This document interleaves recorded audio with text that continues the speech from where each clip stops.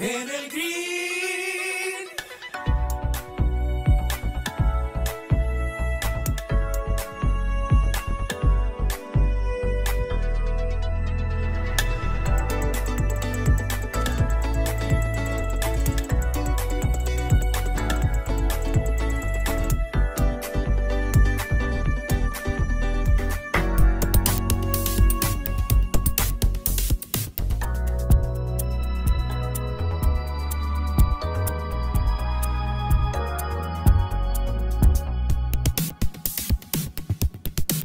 En el green.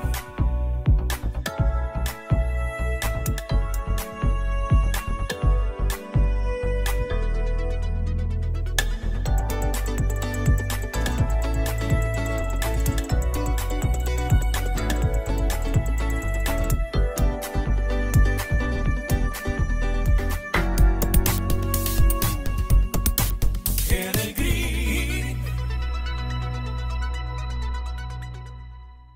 ¿Qué tal, amigos? ¿Cómo están? Sí, reconoció usted muy bien. Estas imágenes que tengo a mis espaldas corresponden al flamante Club de Golf Los Encinos en Lerma, Estado de México. Mi nombre es Alfredo Sánchez Gaitán y es un placer saludarles y darles la bienvenida a En el Green TV del Universal Deportes Online. A continuación, media hora de información que tiene este deporte de México para el mundo. Vamos a jugar ya en el Green Televisión. Amigos, bienvenidos a Golf Internacional en solo 10 minutos. Muy feliz año 2024. Soy Alfredo Sánchez Gaitán. Te saludo, Mauricio, en este venturoso año. Mauricio Durazo. Feliz año, Alfredo. ¿Qué tal? Gracias. Y para revivir en esta primera semana del año, uno de los torneos más memorables del 2023, precisamente uno de los torneos insignias, el torneo de el Masters 2023, ganado por un gran jugador, hoy muy polémico, Mauricio. Efectivamente, bueno, polémico, ya sabemos su, pues con nueva contratación con Live Golf, pero sin duda fue un triunfo espectacular de Jon Rahm en el Masters y además con ello logró su segundo torneo mayor en su carrera. Así es, amigos, y también reviviremos parte de lo sucedido en el torneo de la Cámara Nacional de Comercio del Estado de México y un torneo también insignia en México, el torneo de IPADE, Instituto Panamericano de Alta Dirección de Empresas. Vamos a revivir en su narración original esos grandes momentos del 2023. ¿Qué tal, Alfredo? ¿Cómo estás? Espero que hayas tenido una semana muy intensa con el Masters en su edición número 87, que pues no defraudó nuevamente una final increíble. Y además, efectivamente, lo dices muy bien, Mauricio, porque fue algo como mágico. Hubo de todo. Hubo la actuación de un gran amateur, hubo la victoria de un español en fecha memorable con el nacimiento de Severiano Ballesteros, un Tiger Woods que finalmente cumplió un corte más, despedida de dos grandes jugadores que ya platicaremos, un gran score, jugadores de Live ahí en la contienda, un Phil Mickelson protagonista, un Bruce Koepka, bueno, ¿qué se puede decir? Para mí que se fue desdibujando poco a poco, pero esto no desmerita la gran victoria de Jon Rahm. ¿Qué te pareció el torneo? Así es, Alfredo. Quisiera mencionar rápidamente, el clima fue un factor importantísimo y la cancha. Nuevamente, Augusta National se erigió como una de las trazos monumentales en el golf mundial, porque realmente sí se sintió, además con lo pesado que se jugó en la segunda y tercera ronda, le costó a muchísimos jugadores, les estuvo pesando la cancha y realmente ahí es donde vimos la destreza de los mejores jugadores del mundo. Para la salud de Tiger Woods definitivamente no era posible continuar. Él ya no salió a jugar el domingo, exigirle jugar 30 hoyos con lo dañada que estaba su pierna derecha, inflamada, realmente era mucho pedir. Así que quisiera decir primeramente que Augusta National fue una gran cancha y el clima sí fue un factor que definió en mucho el destino del torneo, Alfredo. Fíjate que tuve la oportunidad de visitarla la semana pasada y te puedo decir que en mi vida había visto una cancha de golf con un solo metro cuadrado descuidado. Es decir, todo perfectamente impecable. tanto al paso de los jugadores como al paso de los aficionados, qué decir de la organización, qué decir del movimiento de gente, pero me quedé impresionado por el estado de la cancha. Y ya me puedo imaginar con el transcurso de los días y la lluvia y las condiciones, pues que fue uno de los primeros factores para que esto sucediera de esta manera. ¿Qué te pareció la actuación? ¿Por qué no hablar de Sam Bennett, un joven ganador del US Amateur que superó por mucho a sus compañeros amateurs en este torneo y fue protagonista en la tercera ronda con el grupo de honor? No me sorprendió nada, Alfredo. Tú bien sabes que yo siempre soy un seguidor de la evolución de los amateurs cuando califican al US Open y cuando juegan los majors. El año pasado lo señalé aquí, que Sam Bennett había llamado la atención porque en un clasificatorio seccional donde entran profesionales, básicamente, Sam Bennett fue el medallista. No solo calificó en primer lugar y pasó el corte en el US Open, y además de los últimos ganadores del US Amateur, quienes han ganado en los últimos años con mayor autoridad, hay dos que sobresalen: Victor Hovland en Pebble Beach y Sam Bennett el año pasado. Así que Bennett a mí no me sorprendió en nada, porque es un jugador que tiene todo para ser un superestrella y además se despegó por mucho del resto de jugadores, en donde hay que decirlo también, destacó Mateo Fernández de Oliveira, que es el ganador del Latin American Amateur Championship. Así que, pues una presentación del argentino, pero sin duda Sam Bennett está muy por arriba del resto.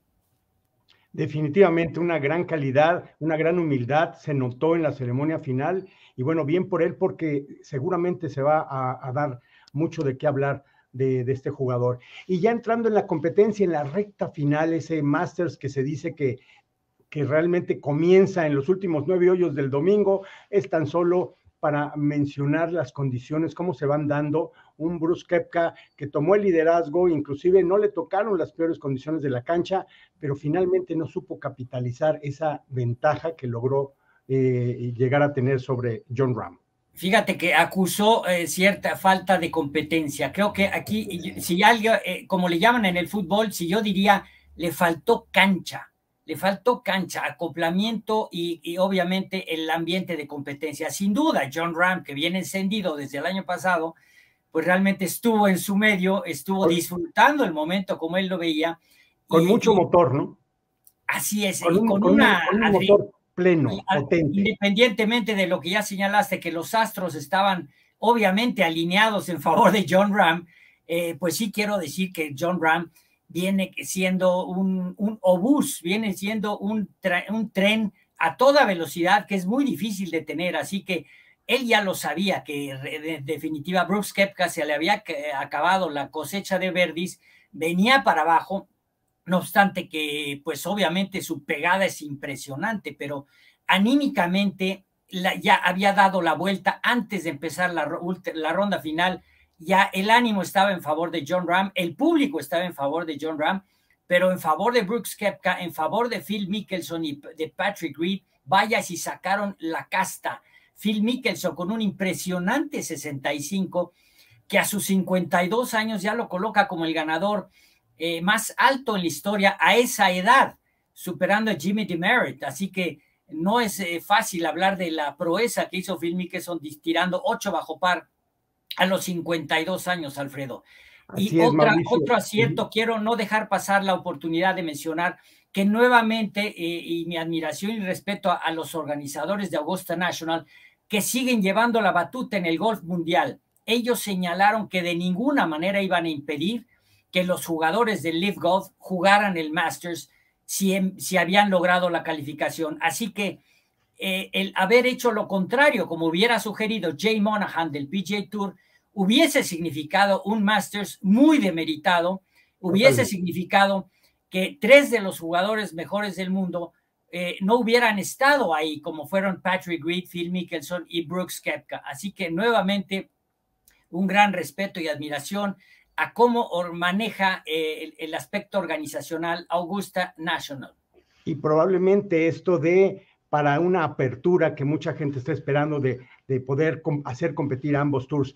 Y para mí, Mauricio, la solución a favor de Rahm ya de manera definitiva se logró con los birdies del hoyo 13 y 14, en donde en el 14 inclusive Koepka comete bogey y ahí prácticamente la ventaja se hizo ya más clara, definitiva, y Jon Rahm navegó el resto de los hoyos, el 18 con mucha suerte, pero navegó prácticamente a tratar de no cometer errores y con esto se llevó la victoria. Así es, sin duda, Jon Rahm, pues le dio muy temprano, el birdie del 3 fue crucial, Alfredo, eso lo colocó en camino, y Brooks Koepka continuó cometiendo bogeys, empezó a hacer tripods, cosa que no había hecho, y realmente la cosecha de birdies, como ya señalaba, se le terminó, y pues los últimos que logró, pues creo que fue un pot brillantísimo, lo único realmente, además de los birdies en 13 y 15, el del 16, sí le metió un poquito de interés hacia el final, pero realmente no fue lo apretado que hubiese sido. Claro. Porque Rahm ya no aflojó, siguió su paso.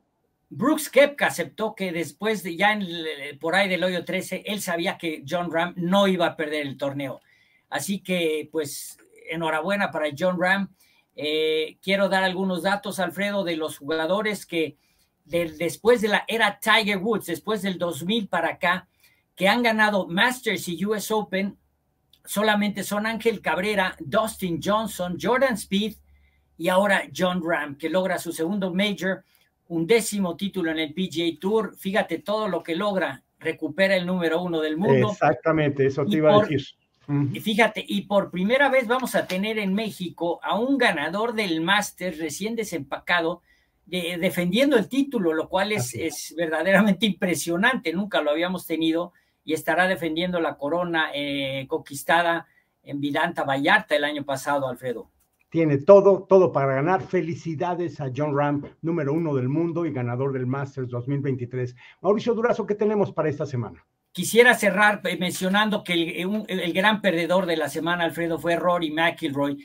Claro. Quizá esa tanta animadversión y esa rabia en ciertos momentos hacia los jugadores de LIV, hacia todo lo que está sucediendo, quizá eso le mermó. Era tantas sus ganas de finalmente conquistar el blazer verde, finalmente meterse a la cena de campeones, que pues finalmente perdió toda concentración. Fue el gran perdedor, en mi opinión, fue Rory McIlroy. Y para esta semana tendremos el Heritage, un torneo pues tradicionalmente después del Masters en Carolina del Sur, y las mujeres estarán en Hawái en el Lotte Championship, Alfredo.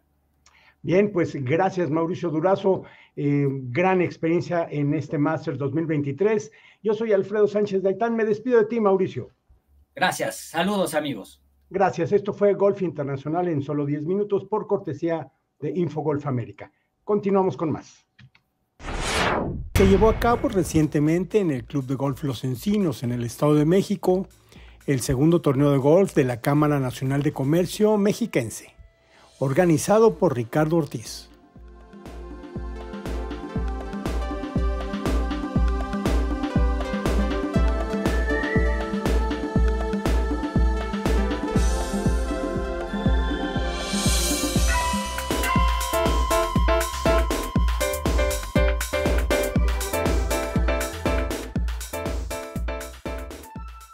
Ha sido un gran evento, creo que la gente salió muy contenta nuevamente, es nuestra segunda edición y creo que cumplió expectativas. Digo, habrá que revisar por ahí las encuestas y todo de salida, pero sin duda que me parece que ha cumplido expectativas.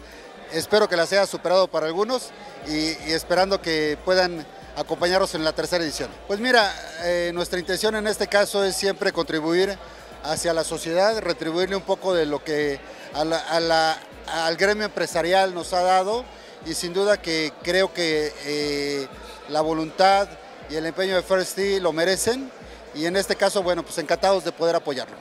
Un agradecimiento enorme porque tanto los jugadores que participaron como cada uno de nuestros patrocinadores aportó ese granito de arena para cumplir con esta noble y bella causa, pero además para haber logrado esta convivencia que afortunadamente se consiguió. Los protagonistas del torneo hablaron así para los micrófonos de nuestro programa, describiendo este importante evento de reunión empresarial con fines altruistas a favor de First México.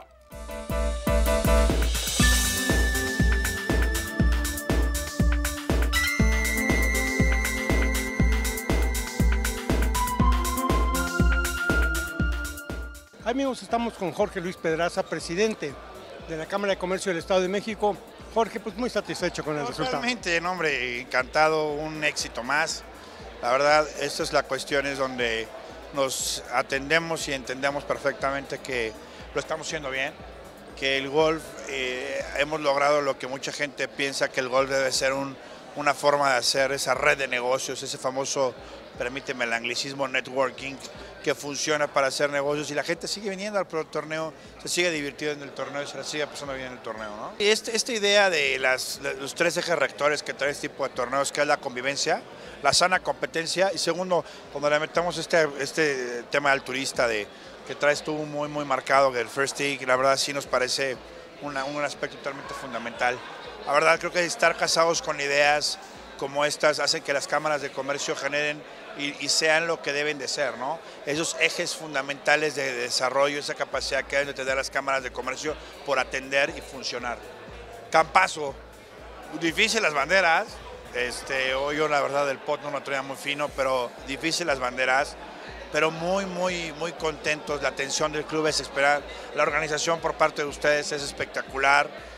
Todo lo hacen bien, o sea, a tiempo, con esa capacidad que tienen de reacción. La verdad, muy, muy encantados en funcionar y atender este tipo de acciones. Se los digo ahora sí, viéndolos de frente a la cámara, muchísimas gracias. Este tipo de acciones no podría ser sin ellos. Marcas de autos, marcas de combustibles, muchísima gente de temas de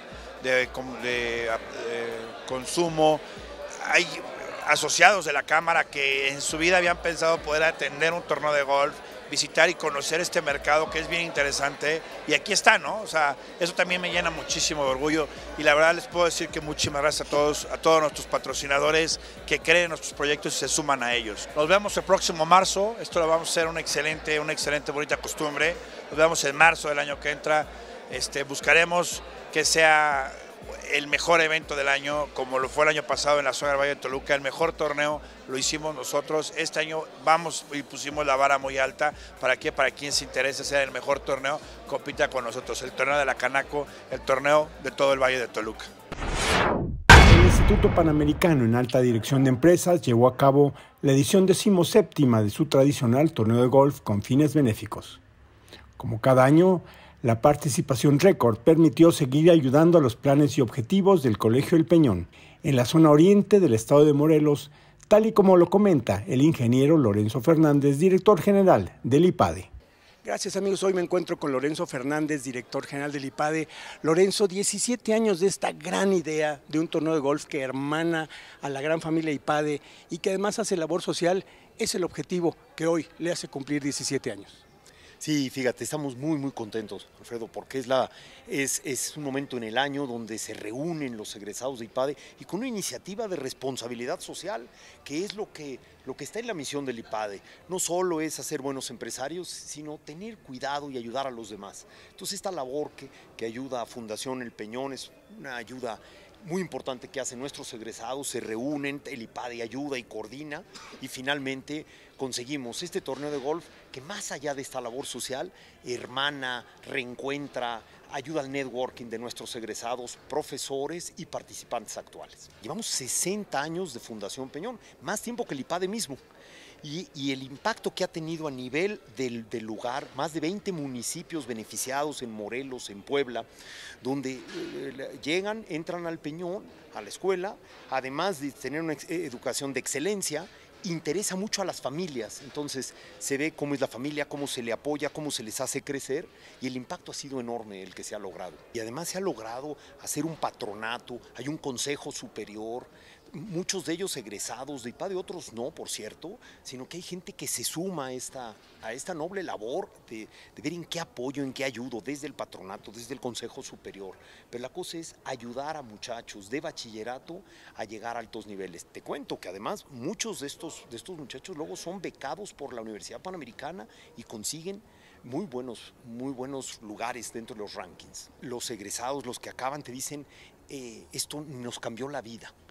Hubiera sido otro mi porvenir, las familias te lo dicen, gracias a Fundación El Peñón, gracias al IPADE, gracias a los egresados que hicieron posible este cambio, donde mi porvenir era uno limitado, pequeño, y esto me abre verdaderamente las puertas del cielo.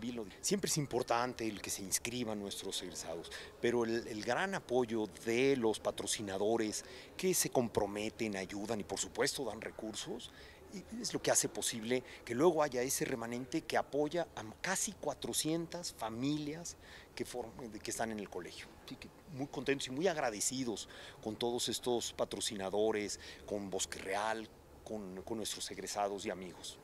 No sé si no te he contado, pero en 4 días se vendió el total del torneo. Fue una cosa que más allá del golf mismo, que es una delicia jugarlo, el compromiso de nuestros egresados por decir, oye, es por una causa buena, va para adelante. Muchas gracias a todos nuestros participantes, nuestros profesores y todos aquellos que han ayudado a que esto sea. Los que se quedaron fuera, una gran disculpa, pero se va tan rápido el año que pronto estaremos otra vez haciendo un torneo de golf en donde podamos seguir ayudando y haciendo la misión de IPADE, que es ayudar a los demás, sí hacer empresa, claro, pero ayudar a los demás como lo estamos haciendo ahora. Importantes protagonistas del torneo hablaron así para los micrófonos de nuestro programa.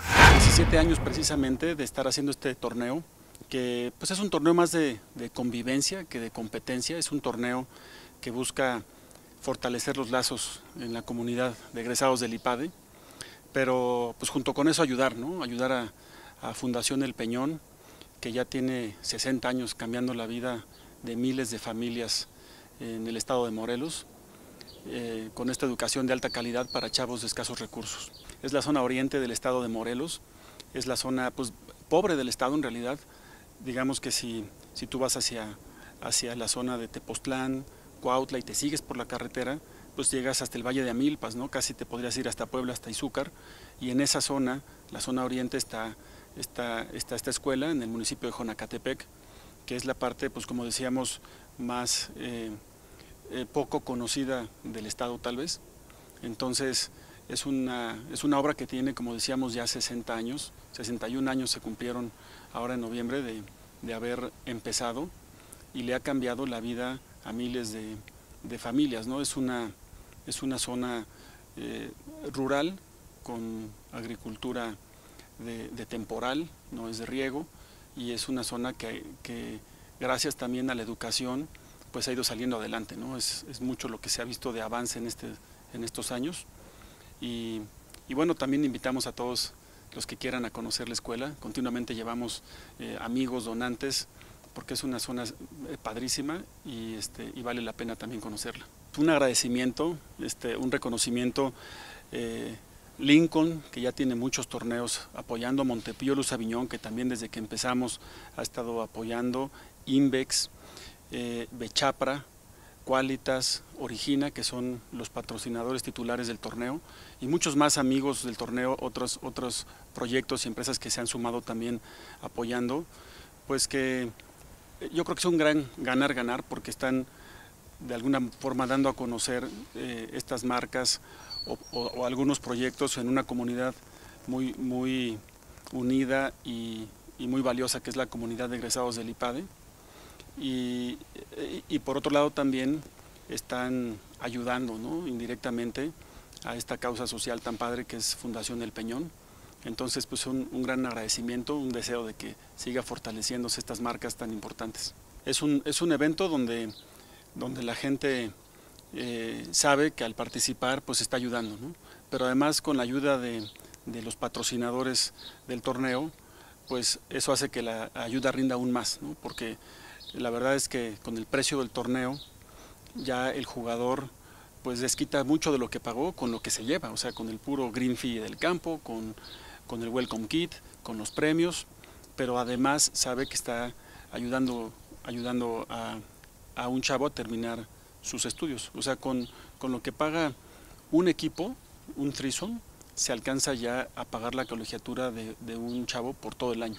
Bueno, para mí, siendo egresado del IPADE, es un honor ver a mis compañeros, dedicar este tiempo, obviamente, tiene un doble significado, ¿no? Convivir, pero también ayudar a este colegio, a esta causa que tenemos todos juntos.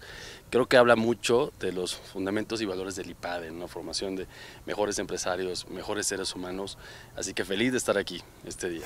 La verdad es que este torneo nos gusta muchísimo, no nada más por la recaudación que se logra, sino por la cantidad de amigos que uno hace, el ambiente que se genera y la alegría. Y además, pues qué padre estar con un grupo de gente que quiere ayudar a la educación en México. Para nosotros es un orgullo y una satisfacción enorme. Sí, la verdad es que la convivencia es lo más importante y eso es lo que nos gusta, poder estar en este tipo de torneos, en donde es el networking, que es lo más importante. Y la verdad es que pasas un día increíble con compañía de gente nueva que puedes conocer y platicar y siempre sale algo, ¿no? Entonces, la verdad, muy contentos de estar aquí. Hace muchos años que participo. Y entonces ver este crecimiento que he visto con el Peñón y hoy ver sus proyectos, o sea, de verdad que se antoja seguir apoyando estas causas. Creo que seguir apoyando a esas instituciones que requieren de nuestro apoyo es indispensable y aquí estamos para apoyar y seguir siendo más.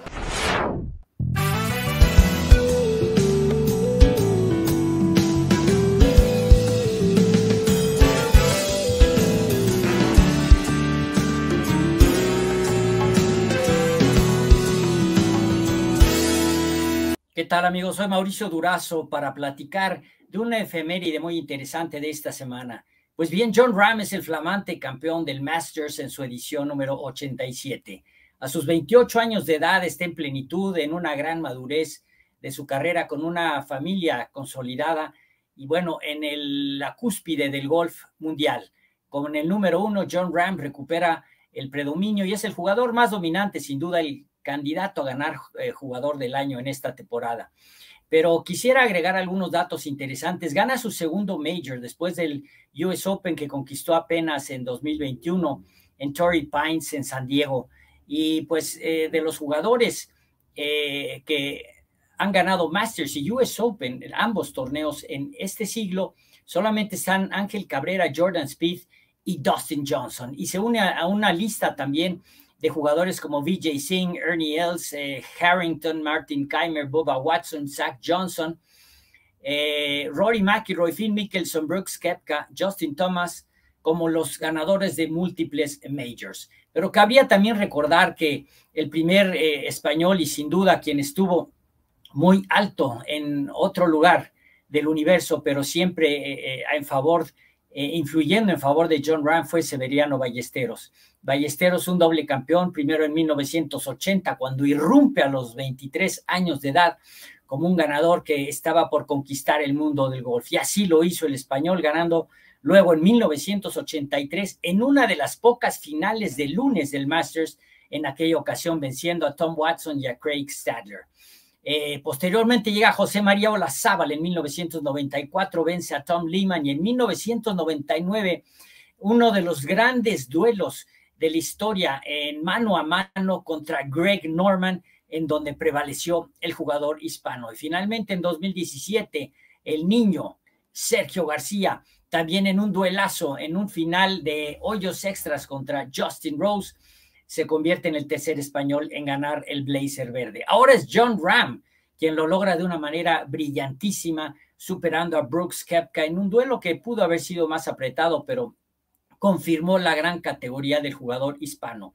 Y como ganador del Abierto Mexicano, también convendría recordar a los que lo antecedieron en este lugar, como fue el hispano Ángel Miguel, ganando en 1959, el primer español que ganó el Abierto Mexicano, y luego un sorprendente Ángel Gallardo, que impactó fuertemente al superar a Lee Treviño, entonces el mejor jugador del mundo en 1971. Jon Rahm, en 2022, fue el tercer ganador español, y por primera vez tendremos en México un flamante campeón del Masters, defendiendo el título en Vidanta Vallarta. Esta es la efeméride de esta semana. Muchas gracias, soy Mauricio Durazo.